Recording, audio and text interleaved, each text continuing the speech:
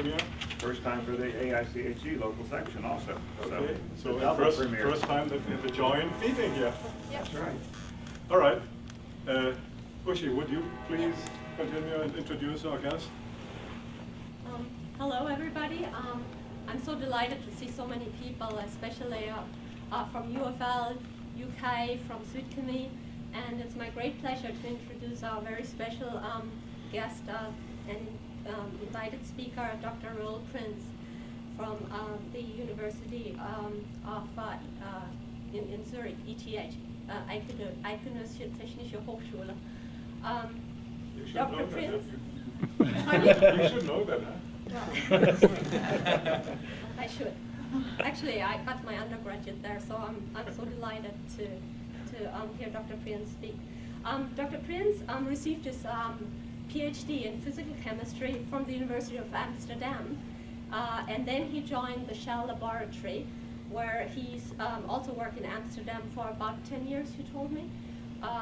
And then he decided he had enough rain in Amsterdam, and he went to California for a year to work also again with Shell. That was in Emeryville in California.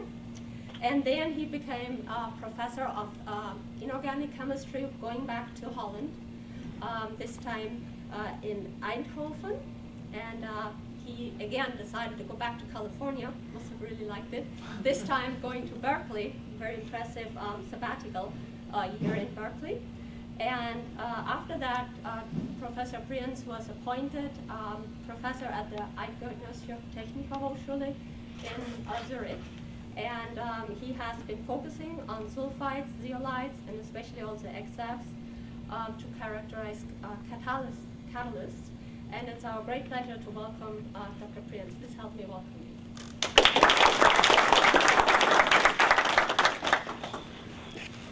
Thank you very much for your very friendly introduction. Yes, for those of you who don't know the translation of Eidgenössische Technische Hochschule, Eidgenössische means something like, goes back to the oath of the Genossen, the boys, did in the 1300s when Switzerland was founded. So it means our institution is a federal school of technology. It's federal. And there are only 2 federal schools in the country because the country is very decentralized. So the universities are belonging to the canton, let's say, to your state. So, and so we are one of the 2 only. That mistake, as they sometimes say, was only made once in 1856. You know that or you may know that in the German, to stay with this example of the ETH, and let's say, here is a picture of the main building. Well, this main building is from 1856, and it goes back to those days because after the Napoleonic War, the Germanic countries realized that they had been beaten severely by Napoleon, by the French. And they asked themselves why. Is it because Napoleon was so good, or is there more to it than that? And so the answer to them was, it can't be human, so it has to be technology. The technology was the École Militaire, the military schools, which the French had already, and they were quite good. So the Germans thought, let's build technical universities. So in those days, Europe was still united. It was before the First World War. That sort of was a breaking point in Europe as far as many cultures was concerned. So the ETH was considered the 4th technical university in the Germanic-speaking countries. And it was made after the example of Karlsruhe, which was destroyed during the Second World War. And actually, so it looks more or less like that one. It was the 4th. Okay. Thank you very much for the invitation. What I would like to do today, I will describe the work that a student of mine and a postdoc of mine, Virginie Zuzaniuk, French, and Christoph Steiner, German, a Dutchman, and another German, do in a Swiss laboratory. It also tells you that we are quite international. Let's say half of the faculty is international, and by now half of the PhD students are not coming from Switzerland. I'll be telling you about our work on transition metal phosphides and how we test them as hydrogenation catalyst. And the test reaction is the removal of nitrogen out of an aniline, and because of the to have not about solubility, but let's say if you close this ring, you get quinoline. So this monomolecule originally comes from quinoline. It's the first ring opening step after the hydrogenation. And then you get this one, and this is a difficult one. So if we can do this, we can do well in HDN. And the materials that you're seeing is pictures of the phosphides. I'll come back to that later. Why phosphides? Well, people in the industry are still using sulfides, and we in our group are doing a lot of sulfides. And so the classic catalyst is a nickel moly sulfide or a cobalt moly sulfide supported on aluminum. And you see phosphorus is close. This is one reason. The other reason is that it's well known that some companies are adding phosphate to the catalyst. So that is used today, and it's good. And I'll show you an example. So one of our thoughts was maybe when you have phosphate there, you reduce the phosphate to phosphorus or to pH3, phosphine, and that reacts with the sulfide, and at the surface you're making a sort of phosphide, or at least some of those molybdenum have a little bit of phosphorus, and maybe that's good for you. And this is why we started testing phosphides, just testing that idea. And let me just show you this one that shows that indeed phosphorus is good. Phosphate, this is the way you add it, is good. Here you have the HDN, the nitrogenation of quinoline. You do it at 30 atmospheres, which is like 28 of hydrogen at somewhat elevated temperature. And you start hydrogenating the first ring, and then you are eventually breaking these CN bonds, and you get the nitrogen out. Shift it up.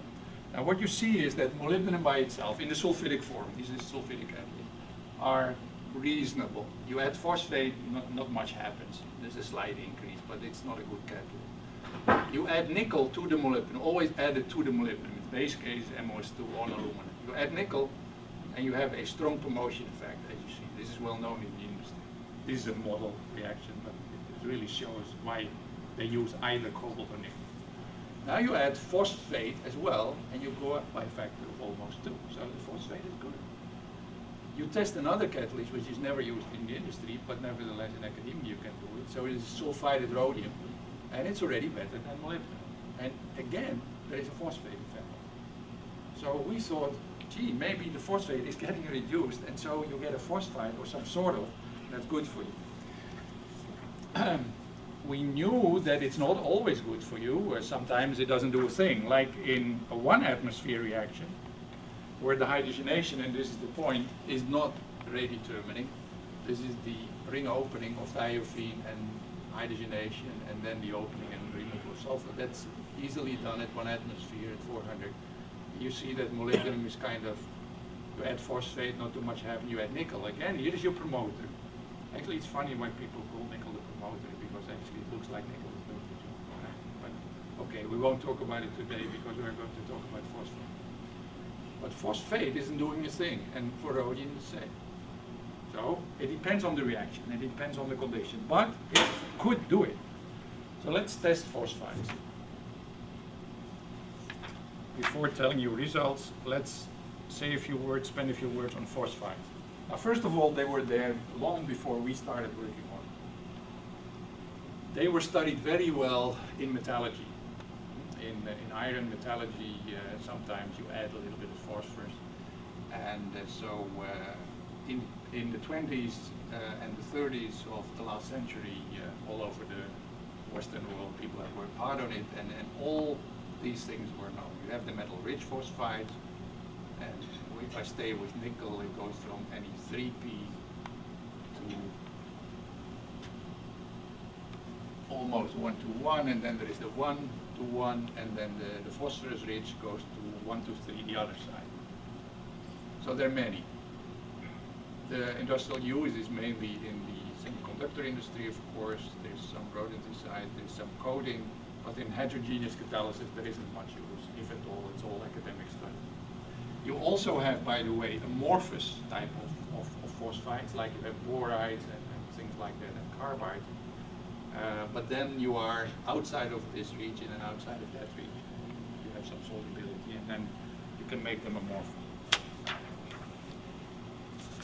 So there's a rich inorganic chemistry, and the ones we started to test were the ones that are used, well, the metals that is, in hydrotreating, because like I said in the introduction, we thought that maybe the phosphate is reduced to phosphorus, so then it should explain the nickel and the moly. So we started with nickel and cobalt and moly combination, also tungsten, because tungsten is also used, not so much as molybdenum, but it is used in the industry as a sulfide, in combination mainly with nickel. So we have, as you see, tested everything.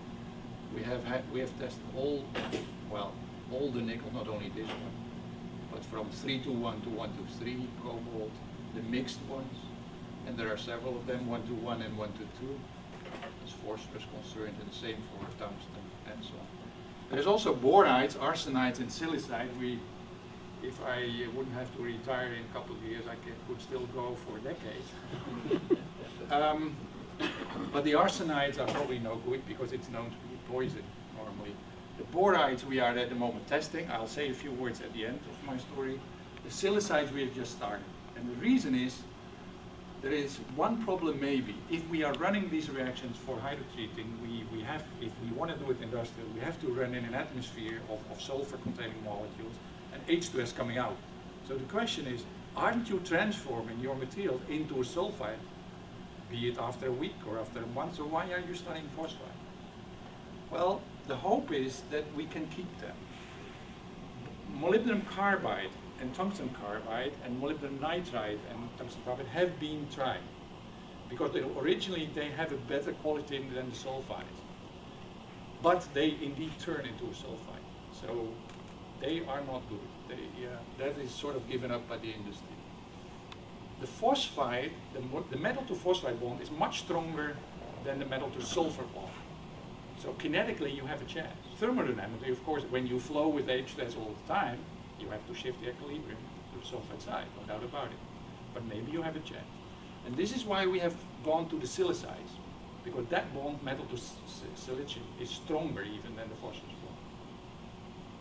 So this is our program at the moment, but today I'll mainly discuss the phosphide. What about preparation? Again, this is all going back to the 20s and 30s. There is nothing new there because I don't think you can reinvent the wheel. It's well known that when you meld them together, you can get them. That's out of the question, of course, for supported systems. If we want to use the material well, we want to go to high dispersion, we want to go to alumina or whatever carrier you have. Reduction of salt with pure carbon or aluminium was beautiful in the metallurgy, but it won't work in catalysis. Reduction of salts with hydrogen, which of course in a way is the way to prepare a sulfide in the presence of H2S, yes, that can be done. I'll show you.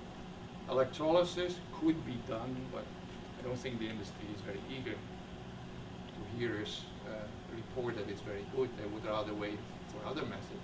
Reduction of salts with autohydrates, again, you're working in a solution now. Things that the organic users of catalysis are well used to, but not so much the others in the petrochemical and oil refinery industry. Or react with, for instance, if you want to go to a phosphide, react with pH3. Like when you make a sulfide, react with H2S in the presence of hydrogen. Same for boron, same for silver. But these are much more poisonous and much more flammable than the H2S, so they're much more dangerous. I'll come back to it. Well, I can tell you immediately, pH3. The biggest problem with pH3 is Gaddafi, Libya. Because up to 1 or 2 weeks ago, when he paid his debt, we were not too friendly with him, right? We were afraid that he was making war gas, nerve gas, out of any phosphorus atom. So a bottle of pH3 is the basic stepping stone for going to nerve gas. So at least in Europe, we are hardly allowed to have a bottle of pH3 in the lab, and if we have it, we have to do a lot of paperwork, and almost weekly they come check where all the molecules have gone. So yes, we have it in the lab now, we use it. But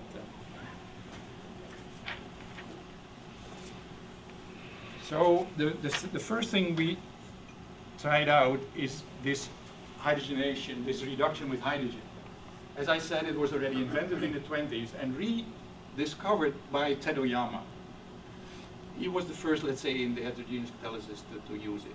And what he proposed was, and what we have also done, is take a salt, and for molybdenum this is the classic one, ammonium heptamolybdate, good solubility in water, and take a ammonium phosphate.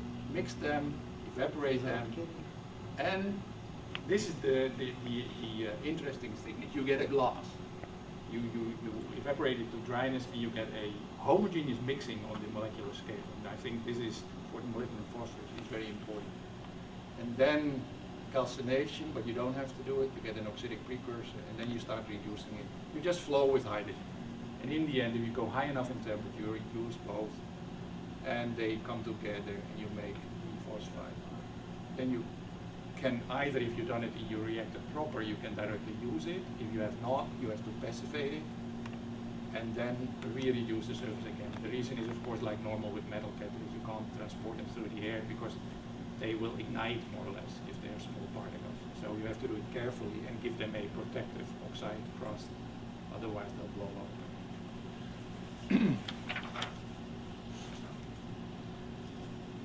So let me show you a few results. We started with molybdenum first of all. This is the working horse for the hydro treating anyway. Secondly, we already knew a lot. So ammonium heptamolybdate looks like this. It's octahedrons of molybdenum surrounded by oxygen, and it's heptamolybdate, so there's 7 of them. Depending on the pH, at high pH you make a monomolecular species, the molybdate, and at low pH it polymerizes, and you have several of them. Then in the presence of phosphate, you can, for instance, make the one which you very often see. It's not so much pH dependent, the P2MO5O236- anion. It's also a very nice one. It's a crown of 5 molybdates, octahedrons, and it's a 2 tetrahedrons of phosphorus in the middle there, just above each other, just a little bit above and a little bit below the ring, crown ring of the 5 molybdenum. Beautiful structure, very soluble too.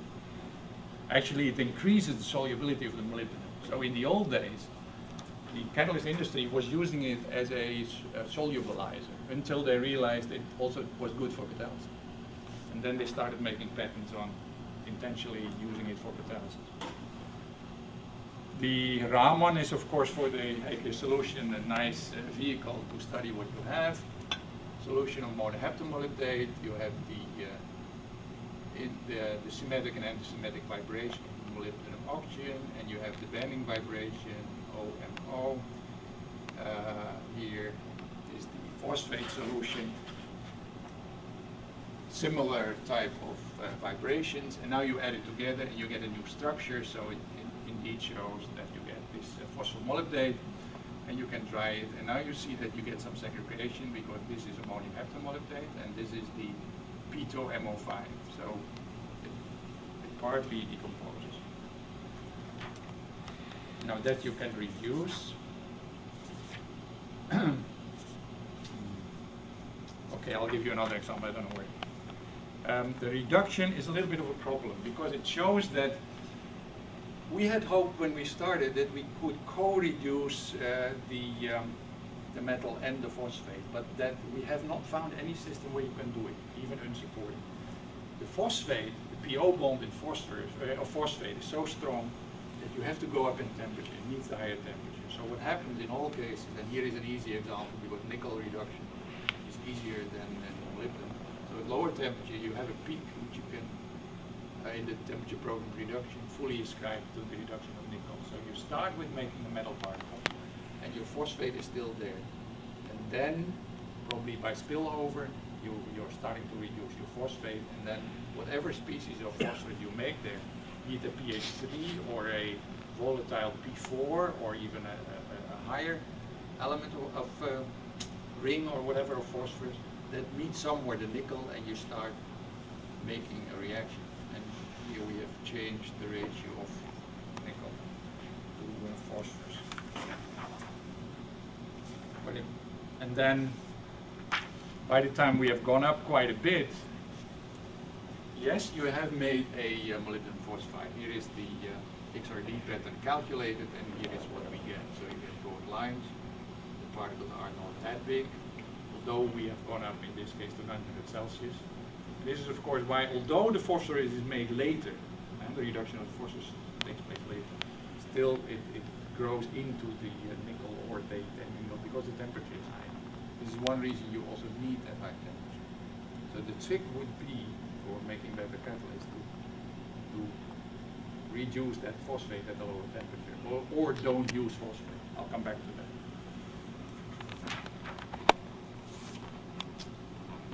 The structures, everything is well known, so this is not our work. It all dates back to before the last World War, but it's a beautiful structure. It's a prism structure, so every molybdenum, or here is a phosphorus, every phosphorus is surrounded by 6 trigonal prism, and it's the inverse of itself, so every molybdenum is from above 3 phosphorus and underneath also 3. So both the molybdenum and the phosphorus are in trigonal prismatic structure, beautiful structure. These systems are conductors, metallic properties, which also explains why you can use them in hydrogenation reactions like hydrotreating. Another pictorial view, now you see the trigonal prism better. So again, the phosphorus is coordinated by 6 molybdenums in trigonal prismatic structure, and the vice versa, the molybdenum is coordinated by 6 phosphorus, like this.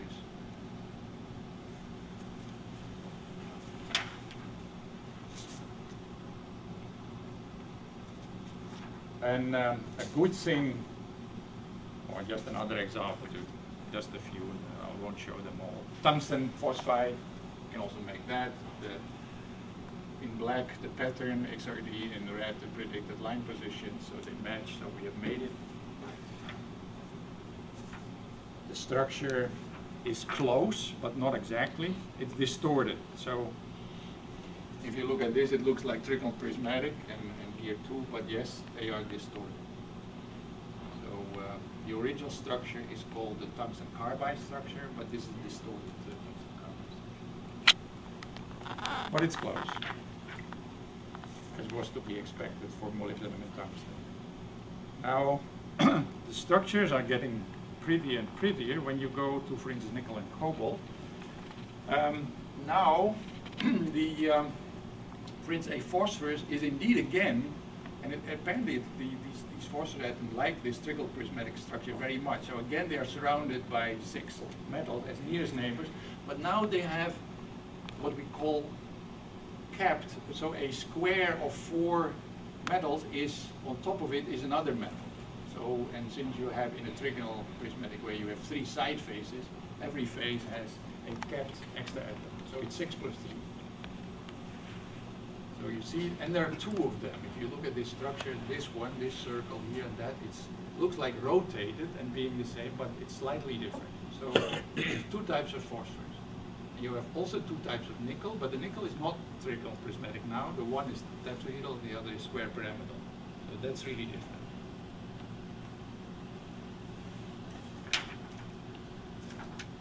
And the 2 type of trigonal prisms are here, and this is how they are interconnected. I always like these beautiful colors, or at least my students like them.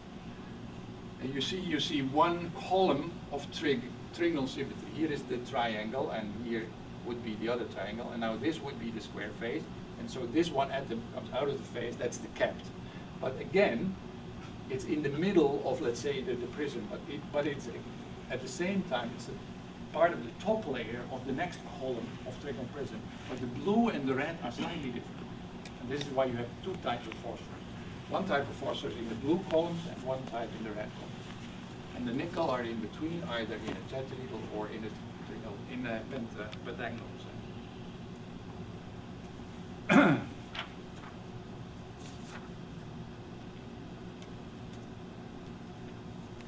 I again show you the nickel 2p because I'm going now to the nickel moly phosphorus, and then again this is the same way, but now we have taken out lines like here, so now we distinguish this one from this one, This is trigonal prism and capped sides, and here too, because this would be the trigonal prism, but now shifted by half a unit, like you saw, because those two columns were shifted by half a unit. This is to indicate that there are two types. And the one is actually 6 plus 3, and the other is 3 plus 6, but it's actually the same, but you'll understand what I mean when you see the next one. If you replace the one type by a molybdenum, you get the following structure. In blue, the molybdenums, and in gray, the nickel. So now you see you have phosphorus, which have the nickel as neighbors, and you have direct neighbors, and you have the ones which have the molybdenum as neighbors. So here you have a phosphorus which has 6 gray ones, which is the nickel, and 3 next nearest neighbors, those are the capped molybdenums, and here it's the reverse. But for the rest, the nickel and the moly are on the positions where the two nickels were. But they are not disordered, they are ordered. So we haven't seen any structure in the literature. And also in our hand, it's always ordered. And yes, the XRD is nice. We know the structure, so we can predict the lines and it fits. Okay, so in a nutshell, to the left is the tungsten and molybdenum. They are trigonal prismatic, although this one is slightly distorted, but in a picture like this you don't see it. It's like columns of trigonal prismatic things. And all the others, cobalt, nickel, and the mixed ones, are having these capped trigonal columns.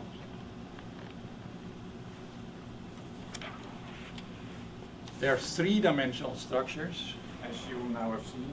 I could have also shown you if you go perpendicular to it, and then it also showed they are 3-dimensional. It's totally different from MOS2. MOS2 is a slab structure. It's a pancake.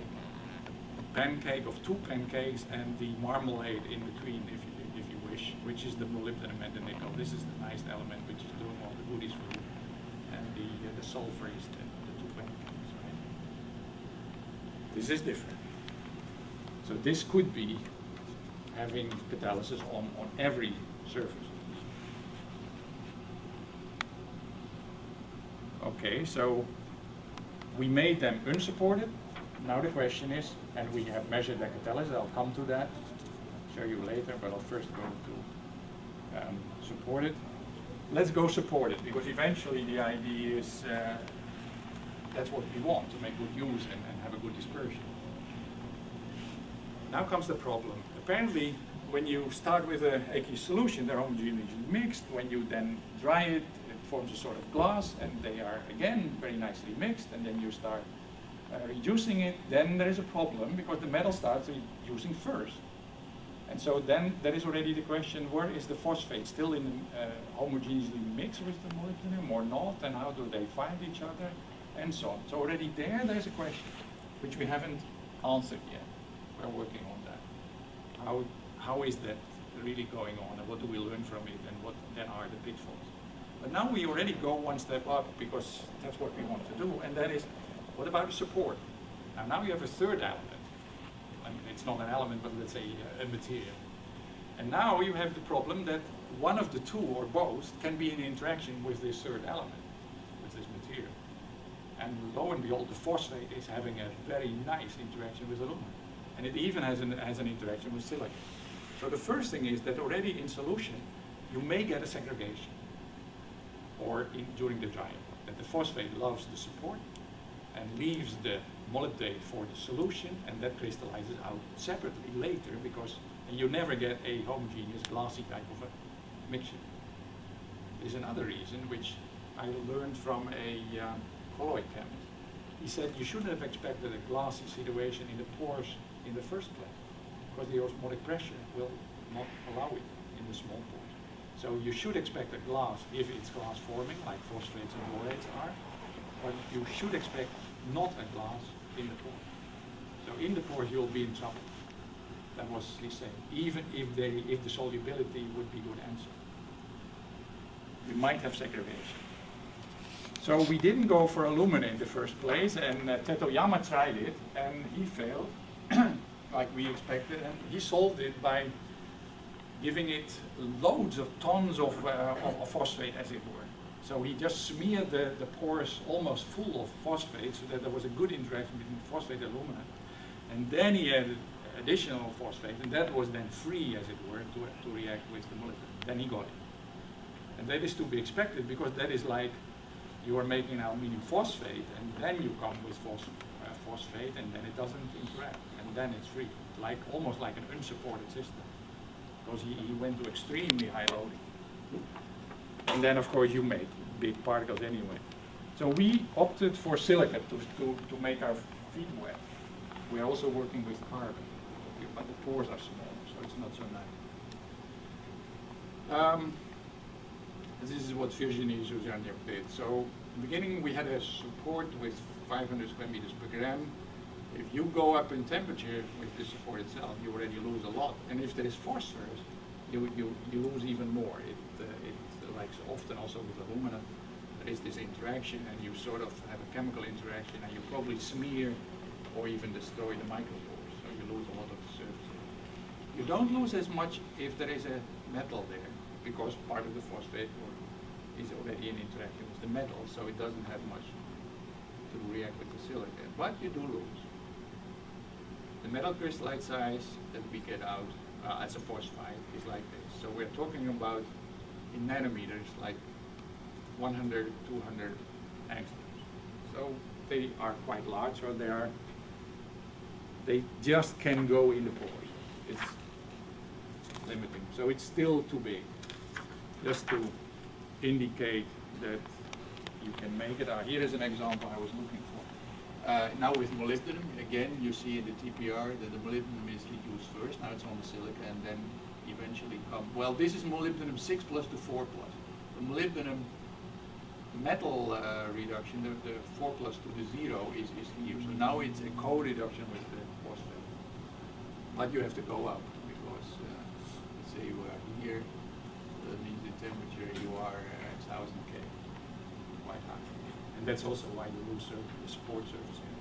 But you do make the material, you have to see. So these are the predicted lines, and there they are, and the rest, the broad lines, are the silicon lines. So yes, on the silica you can make it. You have to give a little bit, a sniff more phosphorus than needed for stoichiometry. You have to give the support something. And it looks like you're making phosphosilicate. We can do the same with other metals, like cobalt and tungsten, and it's okay. We also have another way of looking at it, and that's NMR. And let me just give you a few nice pictures here of cobalt, cobalt moly phosphorus, tungsten moly. This is supported. And then I'll show you a few unsupported, and I'll say a few words. These are the unsupported phosphides. This is what we did to study the system. So it's molybdenum phosphide is having peaks like a few hundred ppm. Tungsten phosphide as well. Cobalt phosphide has well 3-5 peaks around 2,200 or so, and then the nickel phosphide has one here, and there must be another one. There it is, around 4,000 ppm, and the nickel moly is lower again. Now, watch this scale here, thousands of ppm. So in the first place, if you don't know where they are, you will never find them. So you have to roughly know where they are. And you really have to run the whole range of the spectrometer. And look at, for instance, just one spectrum. It is by itself several hundreds of ppm. Why? What is the reason? Well, we are talking about metallic systems. Molybdenum and tungsten less so than the nickel and cobalt. So you get huge night shifts. You have unpaired electron density at the metal atom, and that, of course, shifts the NMR line tremendously. That's what you see. So not everything was known in the literature. Some lines we really had to find, and that was hard work. But once you know where they are, it's fantastic, of course, because we are talking about phosphides, and phosphorus has a nuclear spin 1/2, so you don't have those problems with spin 1 and higher that you have, like quadrupolar problems like aluminium. And here they are supported, and you can see that. And you can distinguish them from phosphate, because the phosphate would be around 0, that's here. And on this scale, it all falls on one very sharp line, even though pyrophosphates and polyphosphates are different from phosphate. You can see that. But on this scale, you wouldn't see the difference. And you don't have to, because you want to know, have I reduced it or not? There is one snag. If you see both of them, you cannot directly compare in a normal spectrum the intensity and say, oh, I've done well or I've done not well as far as the reduction is concerned. Because these systems relax very fast because they are metallic like.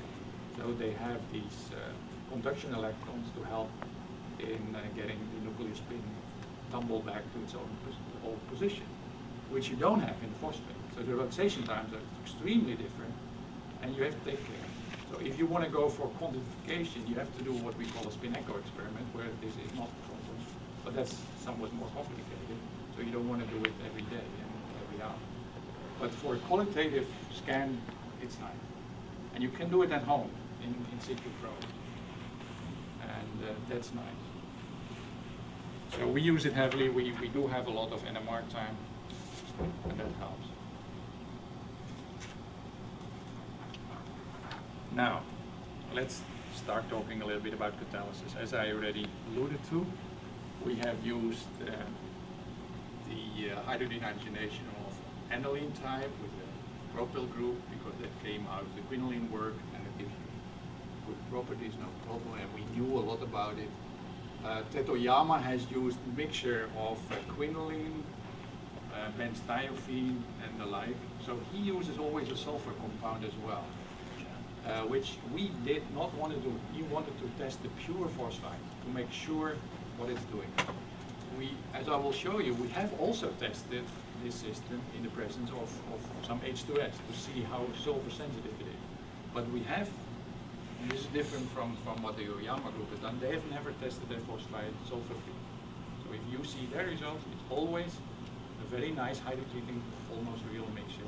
Two spike components, the one a nitrogen containing and the other sulfur containing. Quite difficult molecules, so it's really telling you something. What is the reaction network? Well, it's quite easy. If you run it on a sulfidic catalyst, there is a minor path which we call hydrogenolysis. So there is the C-N bond breakage and the smearing off with hydrogen atoms. That's what we call hydrogenolysis. And you would make toluene. And this is on a nickel moly catalyst in the normal conditions, below 10%, let's say 8% or so. I'll show you it's higher here.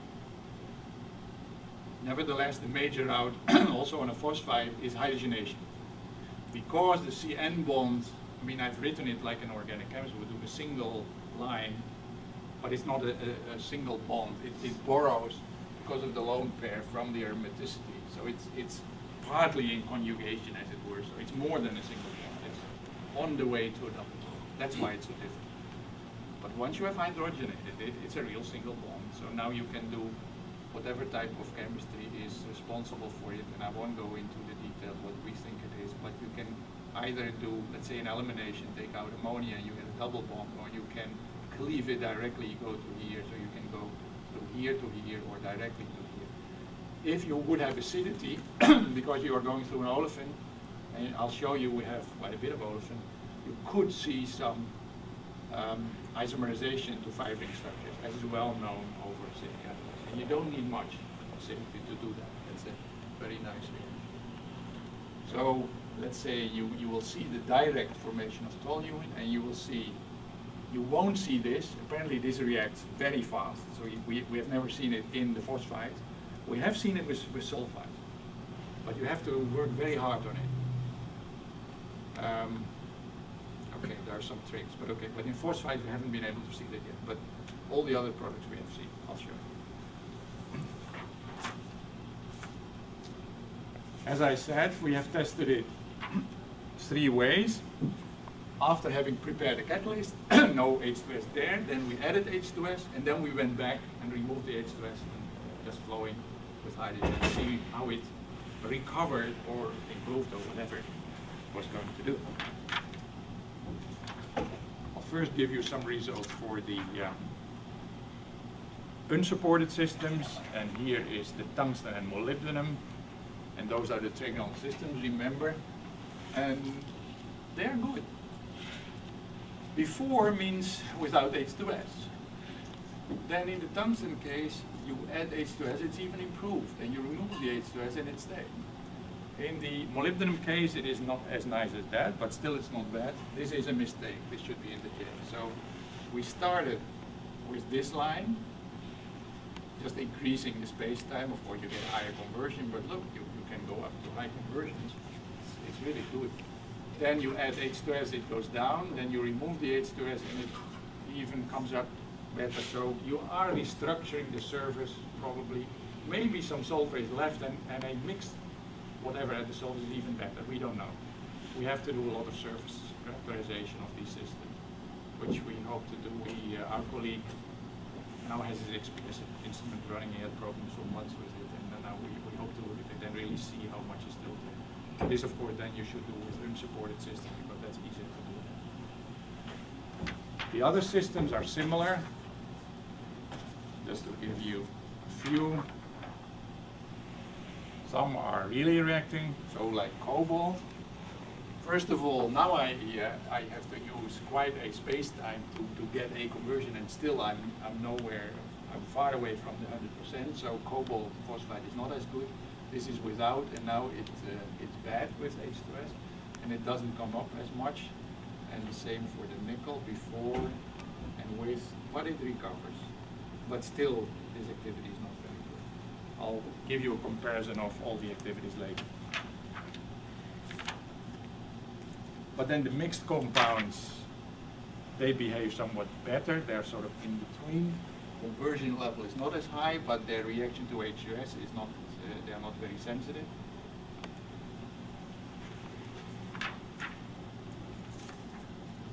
And now let's try a supported system. So we have concentrated a lot on molybdenum because we found that in the unsupported system, after correcting for surface area, that this was by far the most active one. So we have in the supported system on silica, we've looked at it. And again, you get the same pattern. Without any H2S, you have a nice activity. You put H2S on it, and it goes down a little bit. And after H2S, you pump it away, and you start all over, and it has improved. So it is a promising catalyst. Our reactions are run for about a week. There is some sulfur at the surface when we run it, and we have done the initial analysis, but not very much, so we don't know if it's really a transformation of the surface, but we have to study that. But they are still good. But we have never run longer than 1 week. And again, like in the unsupported one, the cobalt is not so good, and it's, look, the axis is now, we were talking about 10, 20, 30 in the other case, and now you have to go to really high space times to get something out of your cobalt, and then it reacts dramatically on the H2S in a very bad way. The tungsten, not so much, but it's not so very active.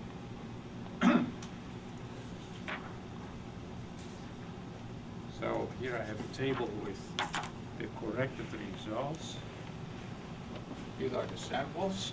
Cobalt, molybdenum, tungsten, nickel moly, cobalt moly, nickel moly. The dispersions, which we measured by carbon monoxide titration. Just assuming that that one metal atom absorbs 1 CO. There isn't much infrared work yet on it. There are groups starting on it, and it looks like that is true. So we have just used it. And then you can calculate the number of metal atoms at the surface. You know your conversion, and you divide the two, and you get a intrinsic activity, a sort of quasi-turnover number, and you see that the molybdenum is good. The cobalt looks good, but it had a you needed quite a bit in it, and the dispersion not good. So the other one's not. So we believe that it's the molybdenum which is the best. This had a very low surface area, so we really couldn't determine the number of surface atoms, and therefore it makes no sense. But it looks like in the unsupported system it was not very good. So if I combine supported and unsupported, we believe that the molybdenum is the best. Now let's look again at the selectivity, because I have given you now conversions. What about, what is it making? Again, the direct breaking of the bond, or the indirect. Again, we have never seen this, and these are the two main products, the olefin and the final total hydrogenated product. What do we see? A slightly busy figure, but nevertheless, I'll guide you through it. It's molybdenum phosphide, 1:1. The full lines are without H2S, the dotted lines are with H2S. So let's first start with the full lines. Now what we see is this is as a function of conversion now. So selectivity as a function of conversion. So what you see at low conversion, you have a high, almost 50% conversion to the olefin. And you have a low conversion to the fully hydrogenated system. And that's reasonable because this is the primary product, as it were, and this is the secondary. So that's what you expect. What you see is that the toluene, the direct bond breakage, is much higher than what it is in the sulfide. There, as I said, it's like 8% only. While here, the backplate back maybe also to 50% or 40 or 50%. So it's high. So this reacts like a metal. If you would do it on a metal, nickel metal or molybdenum metal or platinum metal, you would indeed cleave this bond very easily. That's called hydrogenolysis. It comes from metal catalysis. You could even go further there, and for instance, Alex Bell has done it years ago when he did the propyl aniline. You can even chop off the propyl group one by one, because that's the mechanism. 2 CC atoms adsorb on the surface, and it's cleaved, and so you just chop it off one by one. So you see propyl benzene, ethyl benzene, toluene. That's what you don't see on the phosphide. You do see this cleavage on CN1, but there is no hydrogenolysis of the alkyl chain. So it's really different. It's not a metal. Absolutely not a metal. So it proves that what we have at the surface is a different system. So it has metallic properties, but it's not so good metal. And it's nice because it doesn't chop off then the alkyl chain. You don't like to lose all the carbon atoms to methane. When you add H2S, it changes slightly, the toluene goes down, not so much. So we are not making a sulfide. That's what it proves. If you add the H2S, it's not a MOS2. Because otherwise the selectivity to toluene would have been 8%. It's not. It just decreased a little bit. So maybe you are just absorbing H2S and blocking some sites. And that's what you do. And then the olefin goes down, and then automatically the balance is then that the, where's the dotted line here, the fully hydrogenated product just goes up. There is a slight, as you see at higher conversions, there's a slight isomerization. So there is some acidic activity. That might be because of the procedure of making the catalyst. It was passivated and regenerated in hydrogen. But if you would go to some molybdenum oxide in the passivation, it might be that the molybdenum oxide is not fully brought back to the molybdenum phosphide, and then it's slightly acidic. That might explain this.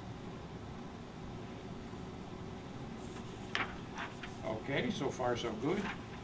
What we think is that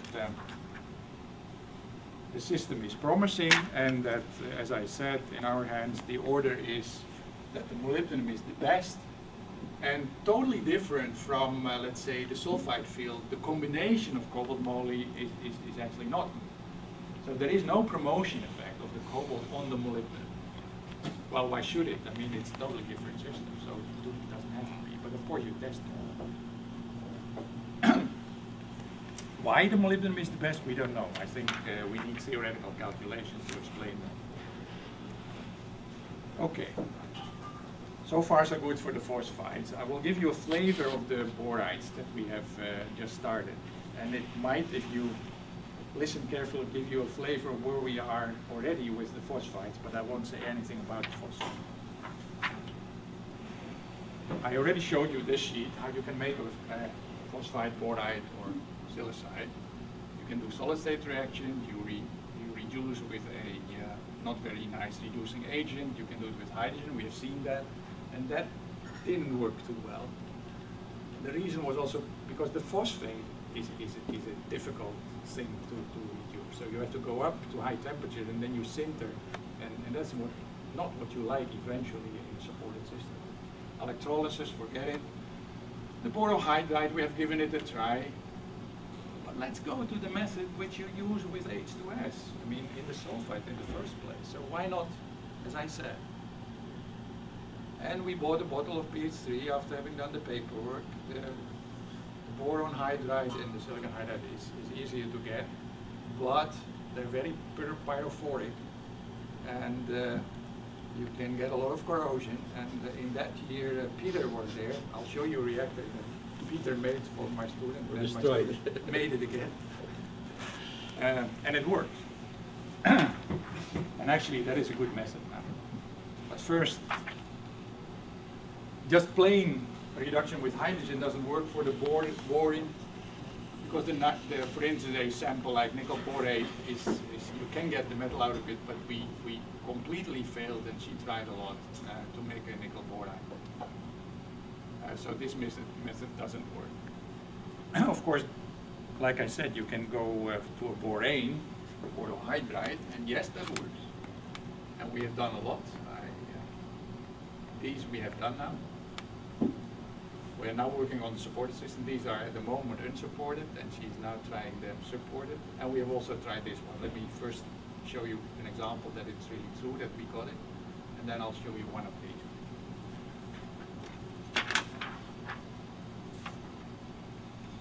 So the reduction with sodium borohydride, you get the CO3b, and here is the calculated XRD that you should get, and this is what we got, and it's on the top.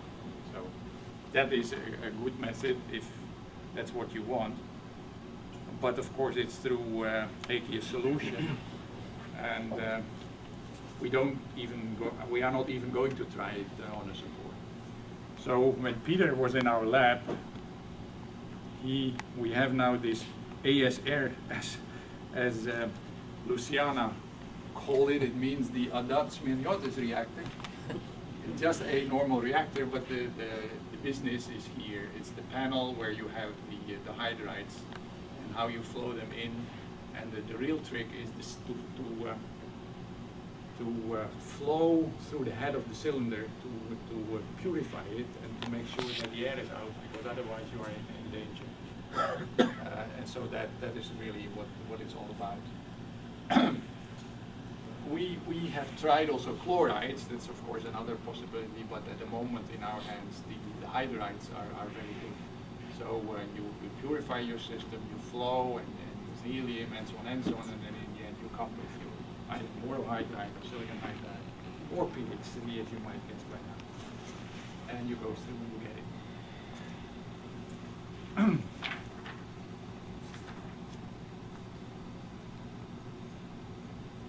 So we normally use the chlorides for that, because then you have the HCl as a leaving group, which helps. And indeed that works. And these are the temperatures. And then you anneal them. The annealing is only done to make sure that you can see it in XRD. The problem with boron is that it is a nucleus which has a spin higher than 1/2, so it's a quadrupolar nucleus, and it's really difficult. So we cannot use in-house NMR on it, so we have to go to XPS, and the instrument of my colleague didn't work that well, so we have some spectra, we have seen it. The other thing to do is EXAFS. That's a beautiful technique, but you have to apply for measuring time, which of course you get, and then you have to go every 3 months or so to a place, in our case it's Grenoble, which is a day's drive, and then you have 4 or 5 days measuring time, day and night, 24 hours a day, so you have to send half your lab to go to the student, because otherwise nobody gets any sleep. And then, as you know, when you do your first experiment, you always fail. So you come home, you know, oh God, I made a mistake. Then you go the second time, you make another mistake. So by the end of the year, you have good result. So it's a nice technique, and we like it a lot. But it would be nice to have a quicker check on if we made a boride or phosphide or whatever. So we are betting on the XPS for the borides. But you see, this is why we sinter it, to make sure that we sinter it and then we get particles big enough to be seen by XRD. So when you see that after 5 hours of reaction, you do see the particles to be there, and this is the expected line with fines arrow, because there is no clothing because of particle size. So yes, this method of flowing with a boron iodide or a pH 3 or an SiH4 works, but you have to be extremely careful. I mean, in the chips industry, of course, they do it daily, but they've set it up well. We're just poor students and poor professors. So, in conclusion, we believe that especially molyphosphide is very good. Many of these phosphides have an activity and they're quite good, but several of them are not as good as, let's say, the top of the market type of present catalyst, which is a nickel moly or a nickel tungsten. So to be able to beat that or be close, you have to stay with the molyphosphide at the moment. Some of them are strongly influenced, but some of them are hardly influenced by the H2S, and they recover when you take it away. I mean, the molyphosphide, luckily enough, is not much influenced, so we don't lose much. So we think that with the classic Oyama recipe, they're easy to make, but you make big particles. So and then on a support, you have big problems. So on a support, we think that a technique like pH 3 is a lot better, and we have already proved that. And we have another trick, but we have just patented it, so I'm not able to tell you what it is. It's close, but not total. And then we think that in-house spectroscopy, like phosphorus spectroscopy, so NMR spectroscopy, is very nice. If we would have our own XPS, we would have gone for the XPS, but the XPS, of course, doesn't have as fine a resolution as I showed you for the NMR, because of the night shift. There are thousands of ppm apart, so it's very easy to distinguish whatever you have there. Whereas the XPS, you have to look at the phosphorus line. Now, of course, the phosphate, which is the oxidation state 5+, can be easily distinguished by the oxidation state 3- for the phosphide, formally 3-. Maybe it's covalent at 0, but 5 and 0 is still 5 steps in oxidation, which means like almost 5 electron volts. So that's an easy job. But from the metal side, you may be in more difficulty. So we like very much that we found that the NMR is very good, and we are using it heavily, and also because we have a lot of mission. So we are working hard on this, and we have a student and a postdoc now together working on the characterization and going on with this and see how far we can go. Thank you very much.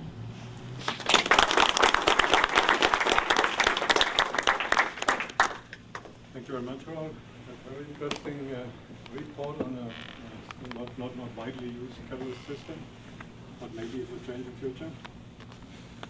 We have a lot of chance for discussion and questions now, please. I have a couple of questions. One, does this system work only when you have small size crystals from a catalytic activity point of view? No, the unsupported systems were quite big particles, so they work. So it doesn't really matter what the size of the crystal is? No, it didn't look like it, but but you are, of course, wasting a lot of the material at the inside, so this is why we strive, like always in catalysis, for small particles. But if you are willing to spend your money on the molybdenum being inside, no problem. And as you may know, for those of you who are in the field, Exxon together with Axo developed a catalyst which is called Nebula, which is almost an unsupported system. So they went in the classic sulfide field to an unsupported system. So you have a lot more nickel and moly there than in a supported one. On the other hand, you don't support it, so you must expect the particles to be bigger. So you lose again because of the dispersion, as we call it. But apparently there is a benefit still, because they claim that their activity is 4 times higher. So yes, if they would be willing to go for the unsupported, you could do it. This is what Oyama claims. Why don't we use it unsupported? Yeah. Just a question on the mechanism. Is the amine, specifically absorbing on the moly side, and then because of the geometry that's breaking up, or? I could tell you a lot. Definite results on the sulfides, but I don't know anything about the phosphide. I might guess that it's similar.